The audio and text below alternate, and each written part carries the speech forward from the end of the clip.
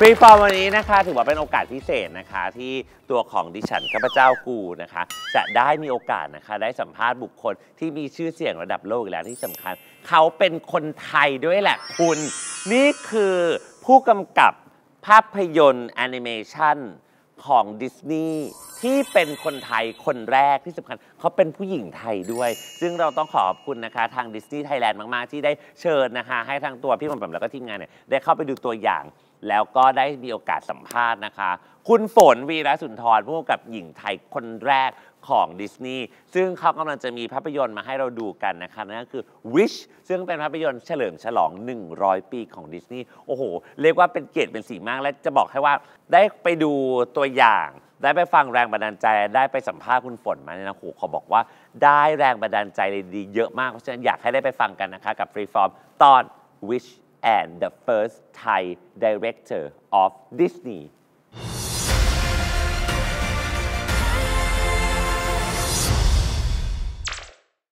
สวัสดีค่ะสวัสดีค่ะพี่ฝนก่อนอื่นขอบคุณมากเลยที่ให้เกียรติทอกระเทยนะคะเราถึงที่เมื่อวานให้มา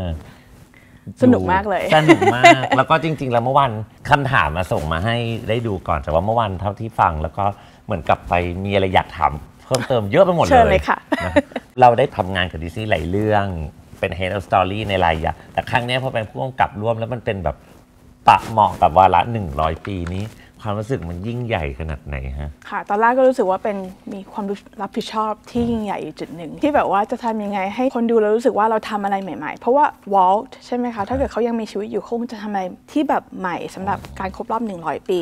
แต่จะทำยังไงที่ทำให้หนังเรื่องนี้สามารถทำให้คนดูที่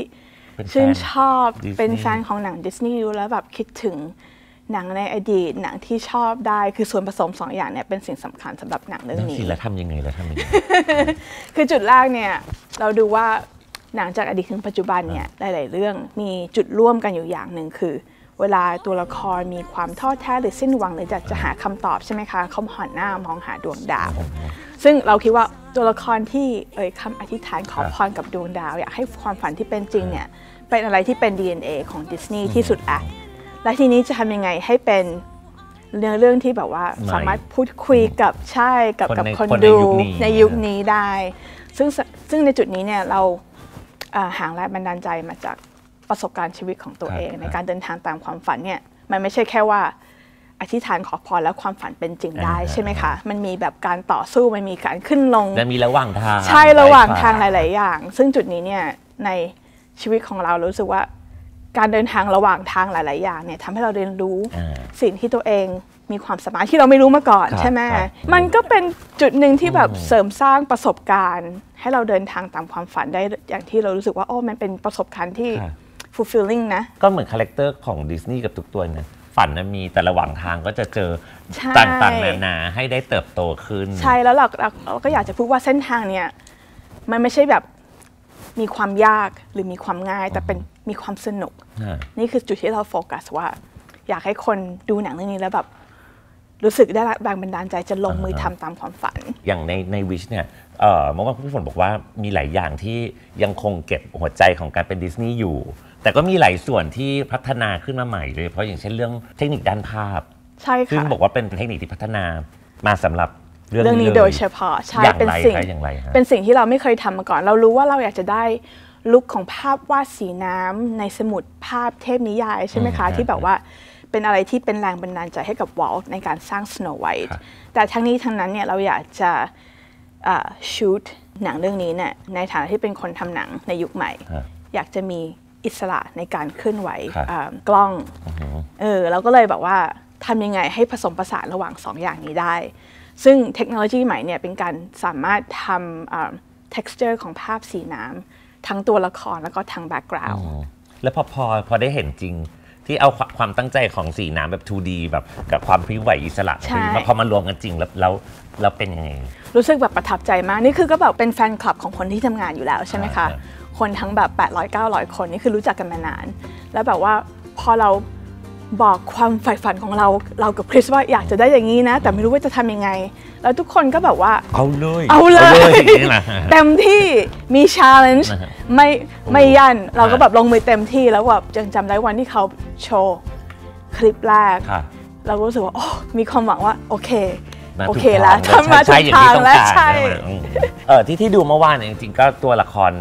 ในวิชเนี่ยแต่ละตัวก็มีความน่าสนใจแตกต่างกันแต่ว่าตัวที่ผมรู้สึกฟังฝนเล่าแล้วรู้สึกว่าอยากมาถามนะคือตัวน้องสตาร์ที่ได้กลับบ้านไปด้วยคือเมื่อวานก็ชอบที่พี่ฝนบอกว่าตัวนี้เหมือนเป็นการเทโฮมาจทูแอนิเมชันแบบคลาสสิกใช่อยากให้ขยับค่ะเพราะการออกแบบตัวละครสตาร์เนี่ยที่เป็นลูกบอลกลมๆเนี่ยตอนแรกคนก็แบบมันจะแบบง่ายเกินไปหรือเปล่าแต่เราบอกการออกแบบให้เป็นลูกกลมๆเนี่ยเป็นการพูดถึงศิลปะของแอนิเมชันในจุดที่เบสิกที่สุดคือ bouncing ball ทุกคนเวลาเรียนนี่เป็นบทเรียนแรกใช่ไหมคะแล้วคนก็คิดว่ามันง่ายแต่แบบการแอนิเมตตัวละครที่ไม่มีฟีเจอร์มากๆเนี่ยยากมากเป็น challenge ของแอนิเมเตอร์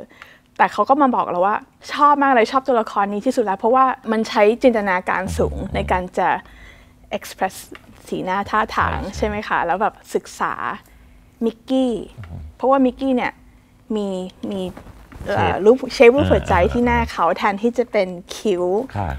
แอนิเมเตอร์ก็คือแบบไปศึกษาว่าดิสนีย์เนี่ยอีโมดยังไง acting ยังไงซึ่งเราก็ใส่เข้าไปในตัวละครสตาร์ด้วยคลาสสิกตั้งแต่การเริ่มต้นเป็นแอนิเมเตอร์ของเราแล้วก็ตั้งต้นของดิสนีย์เลยใช่กลับไปถึงจุดเริ่มต้นโดยเฉพาะในการ์ตูนดิสนีย์เนี่ยทุกคนอย่างหนึ่งที่หลายๆคนชอบพูดคือเรื่องการแบบแอบใส่อีสเตอร์เอ็กไว้ในจุดนู้นจุดนี้เห็นหรือเปล่าอะไรเงี้ยยิ่งครั้งนี้พอมันเป็นแบบฉลองครบรอบ100 ปีคุณแบบใส่ไว้เยอะไหมใส่ไว้เยอะใส่ไว้เกิน100แต่เราเรียกว่า not คือเราแบบไม่อยากจะให้คนดูแล้วแบบว่ารู้สึกว่าจะต้องไปศึกษาหนังดิสนีย์ตั้งแต่61เรื่องใช่ไหมคะมันไม่ใช่อย่างนั้นที่ทำที่ดิสนีย์เนี่ยทุกคนแบบเป็นแฟนหนังดิสนีย์มาตั้งแต่เด็กๆซึ่งเราก็มีความรักเกี่ยวกับหนังคือตอนแรกเราก็บอกทุกคนโอเคเรื่องนี้จะเป็นเรื่องใหม่อย่าไปโฟกัสมากกับการใส่ nots ลงไปในเรื่องนี้แต่พอถึงในจุดที่เนื้อเรื่องแบบเรามีความมั่นใจเต็มที่แล้วเนี่ยเราทำเรื่องนี้เราแบบรักเรื่องนี้นะทุกคนก็คือมาถามว่าเฮ้ยฉากนี้เนี่ยขอใส่อันนี้เข้าไปได้ไหมแล้วก็แบบโอเคถ้าเกิดมันไม่ได้แบบตูมเข้าไปในหน้ามากใช่ไม่ได้โจ่งแจ้งมากไม่ได้โจ่งแจ้งมากเพราะว่าเราถือว่าหนังเรื่องนี้เนี่ยเป็นเหมือนกับจดหมายขอบคุณให้กับวอลที่แบบสร้างสตูดิโอนี้ขึ้นมาสร้างหนังนี้ขึ้นมาให้แบบพวกเราได้รับแรงบันดาลใจอยากจะเป็นดิสนีย์แอนิเมเตอร์เราก็เลยใส่100 กว่า100 ปีแล้วของดิสนีย์เนี่ยคือจริงๆแล้วดิสนีย์เนี่ยตั้งแต่เริ่มสตูดิโอมาจนถึงทุกวันเนี่ยคือเราก็จะเห็นความเปลี่ยนแปลงในเรื่องของเทคโนโลยีกับอีกอย่างที่ช่วงหลังๆคนก็จะพูดถึงคือเรื่องของแนวคิดคือเรื่องของค่านิยมต่างๆที่มันก็จะมีการเปลี่ยนแปลงมาคราวนี้พอทุกวันนี้ในวันที่คน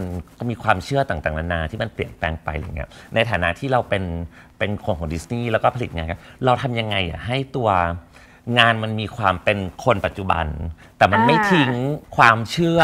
หรือ DNA ของดิสนีย์แบบเก่าครับใช่เพราะว่าเรื่องนี้เนี่ยเราคิดถึง DNA ของดิสนีย์ใช่ไหมคะคือสิ่งที่เราตัวฝนเองตัวคริสเองได้รับแรงบันดาลใจมาจากอดีตของเราคือคริสเนี่ยชอบเรื่องพินอคคิโอมากๆเขาชอบในแง่ที่ว่าถึงแม้ว่าชีวิตนี้จะมีอันตรายที่เกิดขึ้น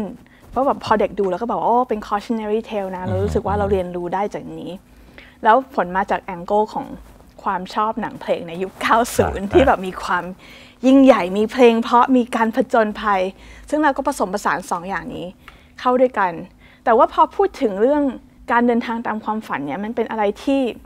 ทุกคนเข้าถึงได้ใช่ไหมคะถึงแม้จะแบบคนอายุขนาดไหนอย่างเงี้ยเราสามารถพูดถึงเรื่องนี้ได้อะซึ่งในแง่นั้นอะเราก็รู้สึกว่าโอ้แค่เราพูดถึงในสิ่งที่สำคัญสำหรับหัวใจเราเนี่ยพอแล้วเราไม่ต้องไปคิดถึงว่าจะทำยังไงให้คนรู้สึกว่าเรื่องนี้ทันสมัยแล้วแบบนี่เป็นมุมมองของเราจากทั้งฝนแล้วก็จากทั้งคริสแบบด้วยความที่รายการมาชื่อทอลกะเทยนะเราก็จะเห็นว่าหลังๆเราก็จะมีความแบบหลากหลายมี diversity มีความ inclusive อะไรเงี้ยในส่วนของ animation ฝั่ง LGBT ของเราเนี่ยเราได้คิดบ้างไหมว่าแบบอนาคต animation กับเรื่องเนี้ยมันจะสามารถมาเจอกันได้สักตอนไหนก็คิดว่าคนที่ทำงานด้วยมีความหลากหลายอยู่แล้วซึ่งในรุ่นต่อไปเนี่ยถ้าเกิดแบบมีเรื่องที่แบบว่าอยู่ในใจของเขาเราก็สามารถเล่าได้แล้วเราก็สร้างโรซัสมาเป็นเมืองที่แบบคนสามารถย้ายมาตั้งรกรากถิ่นฐานจากที่ไหนก็ได้ก็คือในเป็นไม่ว่าจะเป็นแบ็คกราวด์อย่างไรใช่ก็เลยแบบพอดูคนที่อยู่ในเมืองนี้รู้สึกว่ามีความหลากหลายนะนี่เป็นความตั้งใจของเรา สุดท้ายคำถามสุดท้ายคือเมื่อวานตอนคุณฝนสปีชกับแขกจะมีอยู่ตอนหนึ่งที่คุณฝนพูดถึงเรื่องพลังของความฝันแล้วคุณฝนก็ค่อนข้างเหมือนจะค่อนข้างรู้สึกกับเรื่องนี้เยอะอย่างเงี้ยอยากให้เล่าสักหน่อยละกันว่าทำไมในส่วนตัวของคุณฝนเองเชื่อว่าความฝันมันมีพลังมีความสำคัญเหลือเกินแล้วกับน้องๆมีฝันแล้วแต่ยังไม่ไปถึงอะระหว่างทางเขาควรดำเนินชีวิตอย่างไรหนังเรื่องนี้เนี่ยเราโฟกัสกับจุดที่ว่าไม่มีพลังไหนที่ยิ่งใหญ่ไปกว่าพลังความใฝ่ฝันของคนคนหนึ่งใช่ไหมคะซึ่งพลังเนี้ยส่วนใหญ่มันก็ทำให้เรารู้สึกว่ามีพลังอยากจะลงมือทำสิ่งใดๆก็ตามซึ่งตอนที่พี่เป็นเด็ก ก็ยังรู้สึกในจุดนั้นแบบแรงกล้ามากคิดว่ายิ่งอายุน้อยยิ่งรู้สึกมากเพราะว่าแบบใช่มีไฟแรงใช่ไหมแล้วก็แบบว่ายังจำได้ถึงแบบพลังนั้นมาตลอดที่อยากจะทำหนังเกี่ยวกับจุดนั้นของชีวิตซึ่งก็ได้มีโอกาสในเรื่องนี้อยากจะให้หนังนี้เป็นจุดพิสูจน์ได้ว่าความฝันไม่ว่ามันจะแบบยิ่งใหญ่ไม่ว่ามันจะดูเป็นไปไม่ได้ขนาดไหนอย่างน้อยขอให้หนังอันนี้เป็นจุดพิสูจน์ว่ามันมีความเป็นไปได้ปลายทางชัดเจนเอาไว้เดินทางไปสู่อะไรอย่างที่คุณฝนบอกตั้งแต่ต้นเลยระหว่างทางไม่ว่าจะเจออะไรก็อย่าทิ้งเก็บไว้ถ้าเรามีความเชื่อในพลังอันนั้นทำให้เราแบบเดินไปได้ทีละก้าวอย่างเงี้ยมันก็ดีกว่าที่จะไม่ทำอะไรเลยขอบคุณมากเลยยินดีขอให้วิชประสบความสำเร็จแล้วก็แสดงความยินดีกับฝันที่เป็นจริงของคุณฝนอีกครั้งนึงขอบคุณมากเลยค่ะไปกลับไปสตูดิโอกันคุณขอบคุณนะคะขอบคุณพี่ฝนแล้วก็ขอบคุณทางดิสนีย์ด้วยนะคะที่ให้โอกาสเราได้ไปแบบซึมซับถึงแรงบันดาลใจดีๆแบบนี้นะคะยังไงฝากไว้ด้วยสำหรับภาพยนตร์เรื่อง Wish นะคะฉลอง100 ปีของดิสนีย์ซึ่งทุกๆคนเติบโตมากับดิสนีย์กันอยู่แล้วหลายๆคนเติบโตมาตลอด100 ปีกับดิสนีย์เลยนะครับเพราะว่าท่านอายุที่100อีก3 ปีแล้วนะครับถือว่าเฉลิมฉลองที่ดิสนีย์ครบ100 ปีแล้วก็ท่านอายุ103 ปีไปพร้อมๆกันเลยนะคะ